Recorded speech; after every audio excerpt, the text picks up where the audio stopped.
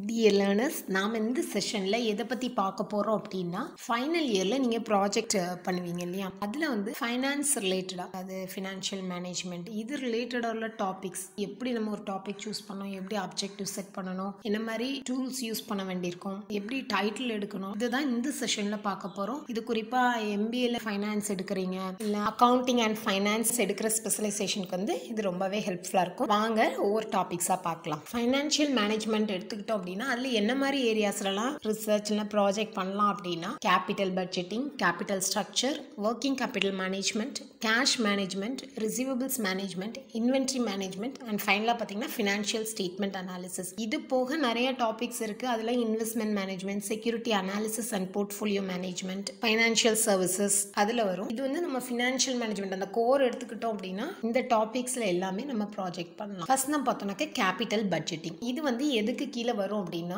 Financial மேனேஜ்மெண்ட்ல investment decision கீழே தான் இந்த டாபிக் வரும். கேபிட்டல் பட்ஜெட்டிங் அப்படின்னா என்னன்னா இன்வெஸ்ட்மெண்ட் இன் கேபிட்டல், அதாவது ஃபிக்ஸட் அசெட்ல இன்வெஸ்ட்மெண்ட் பண்றதா நம்ம கேபிட்டல் பட்ஜெட்டிங் அப்படின்னு நம்ம சொல்றோம். For example land and building, machinery, ஏதாவது new project, technology upgradation, expansion, modernisation, இந்த மாதிரி இதுக்கெல்லாம் நம்ம இன்வெஸ்ட்மெண்ட் பண்றோம் இல்லையா, அதுதான் நம்ம கேபிட்டல் பட்ஜெட்டிங் அப்படின்னு சொல்றோம். இந்த கேபிட்டல் பட்ஜெட்டிங்கை பொறுத்த வரைக்கும் நமக்கு எப்படி டாபிக் நம்ம சூஸ் பண்ணலாம், ஒரு ப்ராஜெக்ட்டுக்கோ இல்லை ஒரு ரிசர்ச்சுக்கோ அப்படின்னு பொறுத்த வரைக்கும் a study on capital budgeting with reference to இந்த கம்பெனி நேமும் அதை நீங்கள் போட்டுக்கிடலாம். அதே மாதிரி impact of capital budgeting techniques on certain company name நீங்கள் போட்டுக்கிடலாம். அதாவது இப்போ நீங்கள் கம்பெனியில் தான் ப்ராஜெக்ட் பண்ண போகிறீங்க அப்படின்னா இந்த மாதிரி நம்ம டைட்டில் வந்து சூஸ் பண்ணலாம். ஃபஸ்ட்டு நம்ம இந்த மாதிரி கேபிட்டல் பட்ஜெட்டிங் நம்ம டாபிக் சூஸ் பண்ண போகிறோம்னா நமக்கு டேட்டா அவைலபிலிட்டி எப்படி இருக்குன்னு நம்ம செக் பண்ணணும். ஏன்னா நம்மளுக்கு இன்வெஸ்ட்மெண்ட் ரிலேட்டட் டீட்டெயில்ஸ் எல்லாம் ஒரு கம்பெனியில் ப்ரொவைட் பண்ணுவாங்க அப்படின்னா நீங்கள் இந்த கேபிட்டல் பட்ஜெட்டிங் டாபிக் வந்து எடுக்கலாம். தென் அப்ஜெக்டிவ்ஸ் எப்படி செட் பண்ணலாம்னா to study the capital budgeting practices followed in. அடுத்து நீங்க பாத்தீங்கன்னா to analyze the method adopted for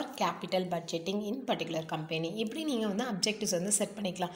இதுல வந்து நீங்க பாத்தீங்கன்னா பிரைமரி டேட்டாவும் யூஸ் பண்ணிக்கலாம், செகண்டரி டேட்டாவும் யூஸ் பண்ணிக்கிடலாம். இப்போ பிரைமரி டேட்டா அப்படின்னு பேக்கேஜ்ல கம்பெனில வந்து கேபிட்டல் பட்ஜெட்டிங் டெக்னிக் வந்து ப்ரிஃபர் பண்றாங்களா இல்லை யூஸ் பண்றாங்களா, எஸ் ஆர் நோ அந்த மாதிரி கொஸ்டின்ஸ் கேட்கலாம். அதே மாதிரி size of annual capital budget, வருஷத்துல எவ்வளவுக்கு அவங்க கேபிட்டல் பட்ஜெட் ஸ்பெண்ட் பண்றாங்க, லெஸ் தென் 100 lakhs இல்ல above 5000 lakhs, இந்த மாதிரி நம்ம வந்து செக் பண்ணிக்கலாம். அடுத்து பார்த்தீங்கன்னா என்ன மாதிரி இவாலுவேஷன் டெக்னிக்ஸ் யூஸ் பண்ணுறாங்க, அதாவது இந்த கேபிட்டல் பட்ஜெட்டிங்கை பொறுத்த வரைக்கும் நம்மளுக்கு net present value, accounting rate of return, profitability index, internal rate of return, IRR, NPV, இந்த மாதிரி என்ன இவாலுவேஷன் டெக்னிக் யூஸ் பண்ணுறாங்க அப்படிங்கிறதையும் நம்ம வந்து கேட்கலாம். அடுத்து பார்த்தீங்கன்னா இன்வெஸ்ட்மெண்ட் டெசிஷன் எதுலலாம் எடுக்கிறாங்க, ஒரு நியூ ப்ராஜெக்டாக இருக்கலாம், expansion, mergers and acquisition, replacement of any fixed asset, leasing, modernisation, இந்த மாதிரி என்ன இன்வெஸ்ட்மெண்ட் டெசிஷன் வந்து அவங்க எடுக்கிறாங்க அப்படிங்கிறத நீங்கள் ஒரு பிரைமரி டேட்டாவாக கூட கேட்கலாம்.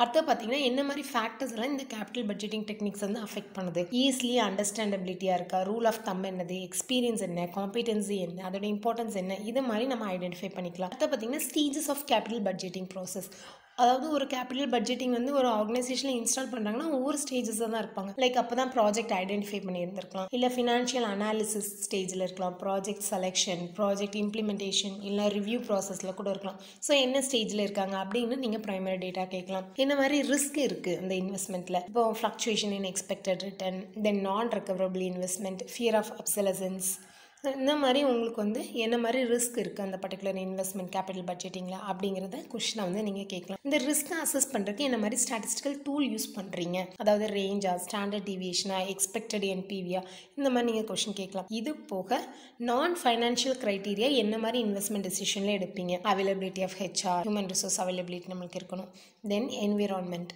கன்ஸ்ட்ராயின்ஸ், என்ன டெக்னாலஜி, லொகேஷன், தென் கஸ்டமரோட demand, government norms, tax benefit, இந்த மாதிரி நீங்கள் என்ன பண்ணிக்கலாம்னா பிரைமரி டேட்டா வந்து கேட்டு நம்ம ஒரு ப்ராஜெக்ட் வந்து நம்ம முடிக்கலாம். இல்லை அப்படின்னா செகண்டரி டேட்டா அனாலிசிஸ், அவங்க கிட்டே இருக்கும் கேஷ் இன்ஃப்ளோஸ் எவ்வளவு, அவுட்ஃப்ளோ எப்படி இருக்குது, அந்த மாதிரி கேட்டு நீங்கள் என்ன மாதிரி டூல்ஸ் யூஸ் பண்ணலாம்னா ஐஆர்ஆர், என்பிவி, ஏஆர்ஆர், இந்த மாதிரி ஏதாவது ஒரு டூலை யூஸ் பண்ணி நீங்கள் என்ன பண்ணிக்கலாம்னா உங்களோட ப்ராஜெக்ட் வந்து முடிச்சுக்கிட்டலாம். கேபிட்டல் பட்ஜெட்டிங்கை பொறுத்த வரைக்கும் நம்ம இப்படி வந்து ரிசர்ச், அதாவது ஒரு ப்ராஜெக்ட் வந்து ரெடி பண்ணலாம். நெக்ஸ்ட் நம்ம பார்க்குறது வந்து கேபிட்டல் ஸ்ட்ரக்சர். கேபிட்டல் ஸ்ட்ரக்சர் எதை வந்து ஃபோக்கஸ் பண்ணோம் அப்படின்னா டெட் ஈக்விட்டி மிக்ஸ், அதாவது long term sources of ஃபைனான்சிங்கில் equity capital, preference share capital இதெல்லாம் இருக்குது. அது போக உங்களுக்கு பார்த்தீங்கன்னா டெட் கேபிட்டல் இருக்குது. இந்த ரெண்டுக்குள்ள மிக்ஸை தான் நம்ம படிக்கிறது தான் கேபிட்டல் ஸ்ட்ரக்சர்.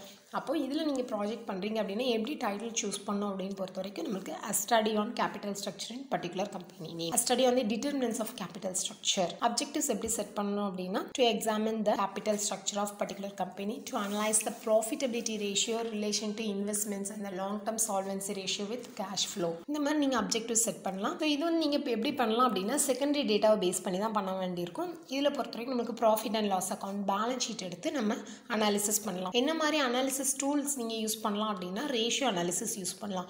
இந்த ரேஷியோ அனாலிசிஸ்லையுமே நமக்கு முக்கியமான என்ன ரேஷியோஸ் போடணும் அப்படின்னா interest coverage ratio, total dead equity ratio, financial coverage ratio, capital gearing ratio, total asset turnover ratio, return on capital employed, return on net worth, operating profit margin, return on assets, return on long term funds. இதெல்லாம் base பண்ணி என்ன பண்ணலாம்னு நீங்கள் analysis போட்டு முடிக்கலாம். இதுதான் நம்ம capital structure ரிலேட்டடாக ப்ராஜெக்ட் பண்ணுறோம் அப்படின்னா இந்த டேட்டாலாம் நம்ம கலெக்ட் பண்ண வேண்டியிருக்கும். அதுதான் நம்ம பார்க்கல working capital management. So working capital மேனேஜ்மெண்ட்னா என்னன்னா இதுவும் இன்வெஸ்ட்மெண்ட் டெசிஷன் கீழே தான் வரும். லிக்விடிட்டி டெசிஷன் கூட சொல்லிக்கிடலாம். இதில் வந்து டே டு டே எக்ஸ்பென்சஸை மீட் பண்ணுற அமௌண்ட்டை தான் நம்ம என்ன சொல்கிறோம்னா ஒர்க்கிங் கேபிட்டல் மேனேஜ்மெண்ட் அப்படின்னு சொல்கிறோம். இதுக்கு நீங்கள் எப்படி வந்து டைட்டில் சூஸ் பண்ணலாம் அப்படின்னா study on working capital management in particular company, influence of working capital management on profitability. So இந்த மாதிரி நீங்கள் வந்து டைட்டில் சூஸ் பண்ணிக்கலாம். அப்ஜெக்டிவ்ஸ் எப்படி செட் பண்ணணும் அப்படின்னா to study the working capital management practices of, to study the source and use of the working capital அப்படின்னு நம்ம வந்து சூஸ் பண்ணிக்கலாம். இதுவும் நீங்கள் பார்த்தீங்க அப்படின்னா செகண்டரி டேட்டா யூஸ் பண்ணுற மாதிரி இருக்கும். Profit and loss account balance sheet இந்த மாதிரி டூல்ஸ் யூஸ் பண்ணலாம் அப்படின்னா ரேஷியோ அனாலிசிஸ். ஒரு ரேஷியோ அனாலிசிஸ்லையுமே நம்மளுக்கு வந்து என்ன ரேஷியோஸ்லாம் யூஸ் பண்ணலாம்னா லிக்விடிட்டி ரேஷியோஸ், அதாவது current ratio, liquid ratio, quick ratio, cash turn over ratio, net working capital ratio, inventory turn over ratio, இந்த மாதிரி ரேஷியோஸ் எல்லாமே நம்ம வந்து போட்டுக்கிடலாம். அது போக operating cycle, schedule of changes in working capital, fund flow analysis, இது எல்லாமே நம்ம working capital management title project பண்ணுறோம் அப்படின்னா இந்த மாதிரி டூல்ஸ் யூஸ் பண்ணி நம்ம என்ன பண்ணிக்கலாம்னா ஃபைண்டிங்ஸ் கொண்டு வந்துக்கிடலாம். அடுத்து நீங்கள் பார்த்தீங்கன்னா கேஷ் மேனேஜ்மெண்ட். இது ஒர்க்கிங் கேபிட்டலில் ஒரு பார்ட் தான் கேஷ் மேனேஜ்மெண்ட். கேஷ் மேனேஜ்மெண்ட்னா உங்களுக்கு தெரியும் process of collecting and managing cash flows. Cash மேனேஜ்மெண்ட்டை பொறுத்த வரைக்கும் நம்மளுக்கு எப்படி டைட்டில் சூஸ் பண்ணலாம்னா study on cash management practices in particular company. அடுத்து பார்த்தீங்கன்னா அப்ஜெக்டிவ் எப்படி சூஸ் பண்ணோம் அப்படின்னா to identify the liquidity position, assess the cash management practices in, to examine the utilization of cash resources அப்படின்னு நம்ம வந்து போட்டுக்கலாம். செகண்டரி டேட்டாவை பொறுத்த வரைக்கும் நம்மளுக்கு profit and loss account balance sheet அது கூட நம்ம எடுத்துக்கலாம். இதில் வந்து நீங்கள் கேஷ் மேனேஜ்மெண்ட் வந்து ஒரு கம்பெனியில் வந்து எதுக்காக, அதாவது மோட்டிவ்ஸ் ஃபார் ஹோல்டிங் கேஷ், என்ன ரீசனுக்காக வந்து கேஷை வந்து ஹோல்டு பண்ணுறாங்க, அதாவது transaction motive, precautionary motive, speculative motive, compensation motive, என்ன ரீசனுக்காக கேஷ் வந்து கையில் வச்சுருக்காங்க அந்த மாதிரி கூட நீங்கள் டேட்டா வாங்கிக்கிடலாம். செகண்டரி டேட்டா யூஸ் பண்ணுறோம் அப்படின்னா இந்த மாதிரி டூல்ஸ் யூஸ் பண்ணலாம். ரேஷியோ அனாலிசிஸ், அதில் நீங்கள் ரேஷியோ அனாலிசிஸை பொறுத்த வரைக்கும் daily cash payment ratio, absolute liquid ratio, cash to dead service ratio, the cash flow statement, cash conversion cycle. So cash conversion சைக்கிள்னா எவ்வளோ டேஸ் ஆஃப் இன்வென்ட்ரி அவுட்ஸ்டாண்டிங் இருக்குது, sales outstanding எப்படி இருக்குது, அதுலேருந்து list பண்ணீங்க பேயபிள் லிஸ்ட் பண்ணோம் அப்படின்னா நம்மளுக்கு cash conversion சைக்கிளோட value வந்து நம்மளுக்கு கிடச்சிரும். 1 இயருக்கு 365 டேஸ். ஸோ அதை பேஸ் பண்ணி நம்ம என்ன பண்ணிக்கலாம்னா average inventory, average receivable, average payment எடுத்து அது மூலமாக நம்ம என்ன கண்டுபிடிச்சிடலாம்னா கேஷ் கன்வர்ஷன் சைக்கிள் வந்து கண்டுபிடிச்சிடலாம். அது போக நீங்கள் வந்து கேஷ் பட்ஜெட் ப்ரிப்பேர் பண்ணலாம். தென் ட்ரெண்ட் அனாலிசிஸ், அதாவது ஃபியூச்சர் ப்ரொஜெக்ஷன் எப்படி இருக்குது அப்படிங்கிற டூல்ஸ் யூஸ் பண்ணி கேஷ் மேனேஜ்மெண்ட் ப்ராஜெக்ட் வந்து பிடிக்கலாம். அடுத்து நம்ம பார்க்குறது வந்து ரிசீவபிள்ஸ் மேனேஜ்மெண்ட். இதுவும் part of working capital management தான். ஸோ ரிசீவபிள்ஸ் மேனேஜ்மெண்ட் எப்போ அரைஸ் ஆகும்னா எப்போல்லாம் கிரெடிட் சேல்ஸ் நடக்குதோ அப்போல்லாம் நமக்கு டெட்டாஸ் அரைஸ் ஆவாங்க. அப்போ அதை நம்ம மேனேஜ் பண்ணுறது தான் ரிசீவபிள்ஸ் மேனேஜ்மெண்ட். இதுக்கு வந்து டைட்டில் எப்படி சூஸ் பண்ணலாம்னா study on the effect of receivables management and working capital management of particular company, a study on receivables management at impact of receivables management on working capital, a study on particular company name வந்து போட்டுக்கலாம்.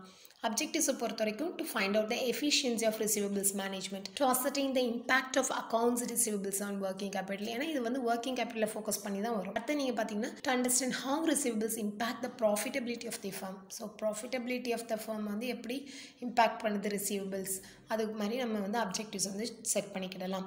இதில் நீங்கள் பொறுத்த வரைக்கும் secondary data தான் use பண்ணுற மாதிரி இருக்கும். இதுக்கு வந்து profit and loss அக்கௌண்ட்டும் balance ஷீட்டையும் எடுத்துக்கிடலாம். Tools for analysis வந்து யூஸ்வலாக ரேஷியோ அனாலிசிஸ். ஸோ ரேஷியோ அனாலிசிஸை பொறுத்த வரைக்கும் current ratio, quick ratio, absolute liquid ratio, receivables to current asset and receivables to total assets, receivables to sales ratio, receivable turn over ratio especially, அப்புறம் average collection period, then working capital to total asset, working capital turn over ratio, அதே மாதிரி இப்போ ஒவ்வொரு liquid அசெட்டோட contribution with total asset அது நம்ம போடலாம். அடுத்து பார்த்தீங்கன்னா ரிசீவபிள்ஸ் அவுட்ஸ்டாண்டிங் இந்த மாதிரி ரேஷியோஸ் எல்லாமே கால்குலேட் பண்ணலாம். ஏஜிங் ஷெட்யூல் இதுவும் நம்ம யூஸ் பண்ணி நம்ம எப்படி டேட்டாஸ் வந்து எவ்வளோ நாளைக்கு நம்மளுக்கு பே பண்ண வேண்டியிருக்கும் அப்படிங்கிறத ஐடென்டிஃபை பண்ணிக்கலாம். ரிசீவபிள்ஸ் மேனேஜ்மெண்ட் ரிலேட்டடாக ப்ராஜெக்ட் டிப்ஸ்.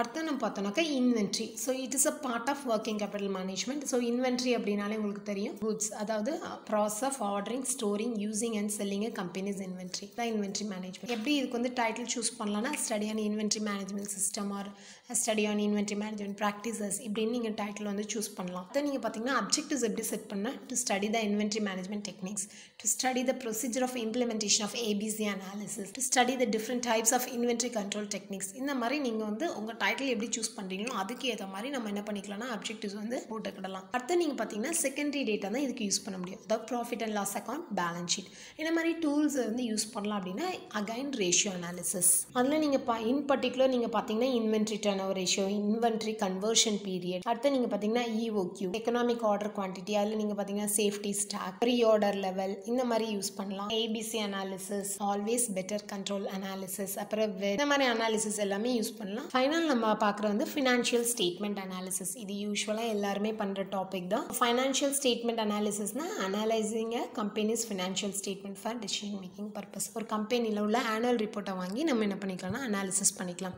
இதுக்கு டைட்டில் எப்படி சூஸ் பண்ணலாம்னா study on financial statement analysis of எந்த கம்பெனி சூஸ் பண்ணிங்களோ அந்த நேம் போட்டுற வேண்டியதான். Study on financial performance analysis of. அது அப்ஜெக்டிவ்ஸ் எப்படி செட் பண்ணலாம் அப்படின்னா identify the profitability of the business, to study the short term and long term financial position of the company, to study the liquidity of the business. இது எல்லாமே நம்ம வந்து போட்டுக்கிடலாம். இதில் பொறுத்த வரைக்கும் நம்மளுக்கு செகண்டரி டேட்டா தான் யூஸ் பண்ண முடியும். Profit and loss account, balance sheet இந்த மாதிரி டூல்ஸ்லாம் யூஸ் பண்ணலாம். ரேஷியோ அனாலிசிஸ் இதில் வந்து எல்லா ரேஷியோஸும் நீங்கள் வந்து சூஸ் பண்ணிக்கலாம். அதாவது liquidity ratio, profitability ratio, solvency ratio and turn over ratios. இந்த 4 டைப் ஆஃப் ரேஷியோஸையும் வந்து இதில் வந்து யூஸ் பண்ண முடியும். அடுத்து பார்த்தீங்கன்னா comparative statement, common size statement, fund flow analysis, cash flow analysis, two point analysis இது எல்லாமே நம்ம என்ன பண்ணிக்கலாம்னா யூஸ் பண்ணி ஃபினான்ஷியல் ஸ்டேட்மெண்ட் அனாலிசிஸ் ப்ராஜெக்ட் வந்து நம்ம கம்ப்ளீட் பண்ண முடியும். பொதுவாக நம்ம இந்த ஃபினான்ஷியல் மேனேஜ்மெண்ட், இந்த அக்கௌண்டிங் இந்த மாதிரி டாபிக்ஸ் எடுக்கிறோம் அப்படின்னா மோஸ்ட்லி நம்ம வந்து செகண்டரி டேட்டா தான் யூஸ் பண்ணுற மாதிரி இருக்கும். அதாவது profit and loss account, balance sheet. So உங்களுக்கு வந்து டேட்டா அவைலபிளாக இருந்துச்சு அப்படின்னா நீங்கள் தைரியமாக அந்த டாபிக்ஸில் ஏதாவது ஒன்று வந்து சூஸ் பண்ணிக்கலாம். அதே மாதிரி ஒவ்வொரு கம்பெனிக்கு ஏற்ற மாதிரி தான் டாபிக் வந்து சூஸ் பண்ண முடியும். சர்வீஸ் ஓரியன்ட் இண்டஸ்ட்ரியில் போயிட்டு நீங்கள் வந்து இன்வென்ட்ரி மேனேஜ்மெண்ட் இதெல்லாமே படிக்க முடியாது. ஸோ மேனுஃபேக்சரிங் இண்டஸ்ட்ரினா நீங்கள் தைரியமாக இன்வென்ட்ரி மேனேஜ்மெண்ட்லாம் எடுத்து படிக்கலாம். எப்படி நீங்கள் வந்து கம்பெனி சூஸ் பண்ணியிருக்கீங்களோ அதுக்கு ஏற்ற மாதிரி இந்த டேட்டாலாம் கிடைக்குமாங்கிறத செக் பண்ணிட்டு தான் நம்ம வந்து ஒரு ப்ராஜெக்ட் வந்து பண்ண முடியும். அதே மாதிரி nature of industry or nature of company வந்து அஃபெக்ட் பண்ணும். அதாவது manufacturing இண்டஸ்ட்ரியா, trading இண்டஸ்ட்ரியா, service orient இண்டஸ்ட்ரியான்னு check பண்ணிக்கிடுங்க. அதை பேஸ் பண்ணி டைட்டில் சூஸ் பண்ணுங்கள், டேட்டாவும் உங்களுக்கு கிடைக்கும். டியர் லேர்னர்ஸ், நம்ம இந்த செஷனில் ஃபைனல் இயர் ப்ராஜெக்ட் டாபிக்ஸ், அதாவது ஃபைனான்ஸில் எப்படி சூஸ் பண்ணலாம் அப்படிங்கிறத இந்த செஷனில் பார்த்தோம். எப்படி வந்து ஒரு டைட்டில் சூஸ் பண்ணுறது, அப்ஜெக்டிவ்ஸ் எப்படி செட் பண்ணணும், டேட்டா எப்படி கேதர் பண்ணணும், என்ன மாதிரி டூல்ஸ் யூஸ் பண்ணணும் அப்படிங்கிறத இந்த செஷனில் பார்த்தோம். இந்த செஷன் உங்களுக்கு ரொம்ப யூஸ்ஃபுல்லாக இருக்கும் நம்புறேன். சேனலை சப்ஸ்கிரைப் பண்ணுங்கள், உங்கள் ஃப்ரெண்ட்ஸ்க்கு ஷேர் பண்ணுங்கள். தேங்க்யூ ஃபார் வாட்சிங்.